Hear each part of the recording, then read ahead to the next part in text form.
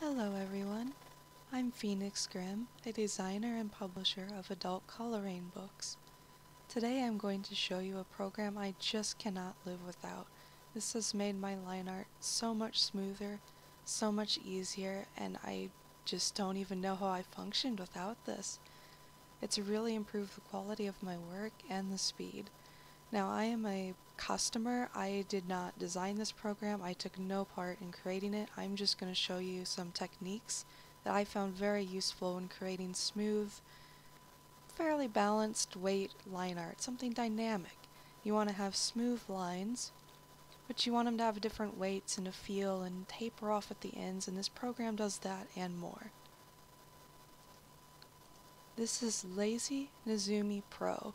Right here I have the trial version open. It works exactly the same as if you purchased a license, and they let you try this free for 30 days, no account.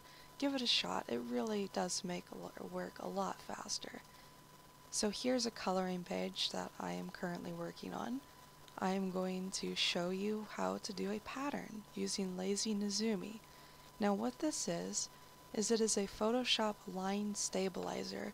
For some of you, if you're familiar with Paint Tool Psi, you'll really appreciate the line stabilizer. It makes your lines smooth. Right now I have connected lines open. As you can see, that does make a lot of things faster. Let's change that over to something free-handed. Smoothing, massive. Now there's different ways of doing it. Moving average just follows your motions. You can make incredibly smooth things extremely quickly using this method. We also have pulled string, and you can set the length of the string. We can make a really long string, and when you press harder, you'll get thicker lines. It works very well with tablet pen sensitivity.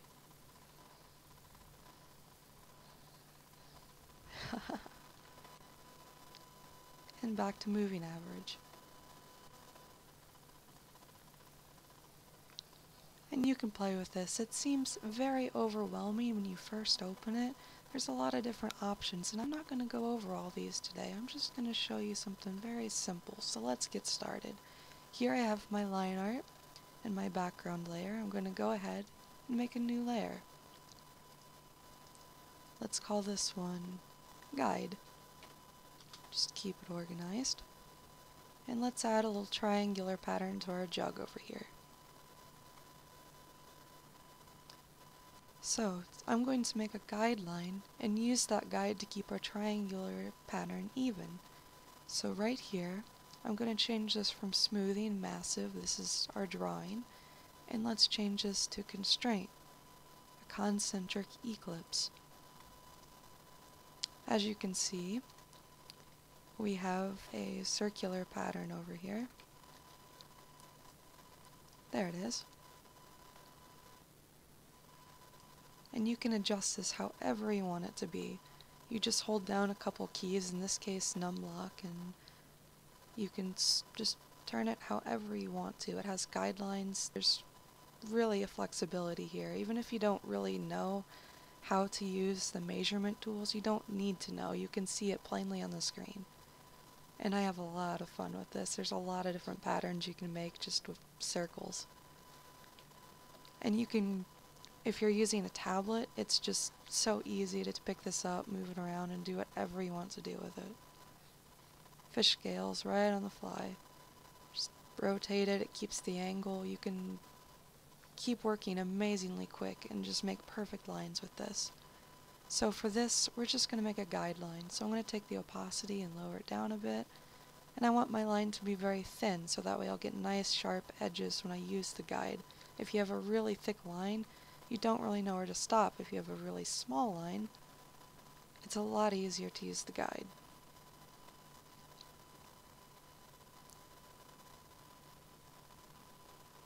Look how fast that is. Where do I want it? How about it's right about here? Looks good. So I'm going to draw a real thin guide.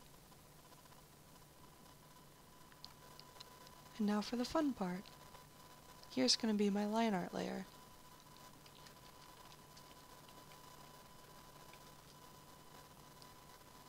pull up Lazy Nezumi, you can minimize it, get it out of the way, and it still works the same.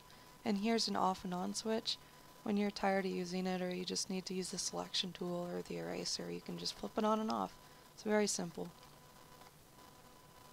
We're going to take this and turn it to connected lines. You can also use radial lines. If you need to get something, say, a little bit curved, you can just hold down Shift and get your curved lines that way. But when you use connected lines, that is the best for anything polygon related.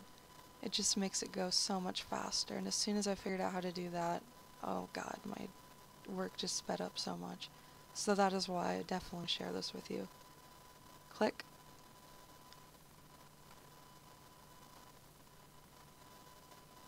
And if you press Shift, it'll change points back and forth to wherever you want to start it. And it might look a little complicated right at first, but it's almost like a second nature. You remember how it felt to get used to using the tablet for the first time? It felt a little awkward, and then once you did it, it just came so naturally. Well, that's what it's like with Lazy Nezumi. It seems very overwhelming. Oh, I didn't get the line weight quite right. Remember, the pressure sensitivity is still active with your pen, which is a good thing. It lets you get all of these dynamic lines. These might not look extremely perfect, but for the speed that we're going at, I'm not going to fix them at the moment. And you can just tap to change locations too. But it does feel a lot like learning the tablet for the first time. After you do it, you just don't know what you're going to do without it again. You can't go back to using the mouse, that's for sure. And this does work with whatever brush you want to set with it. And it has a lot of different settings to change the shape and dynamics of how you use the brush, so you can get all kinds of interesting patterns right on the fly. And before, this probably would have taken me half an hour to get everything just straight and right the way I want it. But those days are over. Have it right there. Oh, perfect. And now I can hide my guide layer and, well, it's something. There we are. Now I have my triangular pattern. You get the concept. This pattern may not look perfect, but it does what it's supposed to do. If I get tired of it, I can just go back and do it again anyway. That was my quick tutorial, and I hope that you saw something that you liked out of it. Before I leave you today, I'm going to show you some of the other features very quickly. We're going to go back to the free drawing, which is smoothing, massive, exponential moving average, and we're going to check this box right here called distortion scripting. And you can do so much with this. It's just amazing what you can do. There's Sawtooth. Let's go down to some of my favorites. If you like shapes and you don't feel like drawing shapes, you can do a lot with these. There's so many different options to set. And it will just draw it for you. If you're doing like a background or something quick, it's very helpful to aid to have. I have a favorite, it's the Ellipse Weaver. And let's just make that go a little faster. I don't want to sit here all day. Zoom.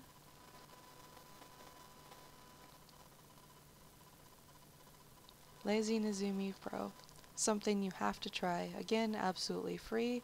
I did end up buying a license. I am completely happy, and I will probably end up buying it again. It's that good. You really need to try this program. It is the only program I've ever additionally bought for Photoshop, and it is the best line stabilizer plugin I've ever found for Photoshop in general. Almost the only line stabilizer. It is used by Disney, Blizzard, some of the big name corporations. You do use this product, and I highly recommend it. Go out, try it, tell me what you think below.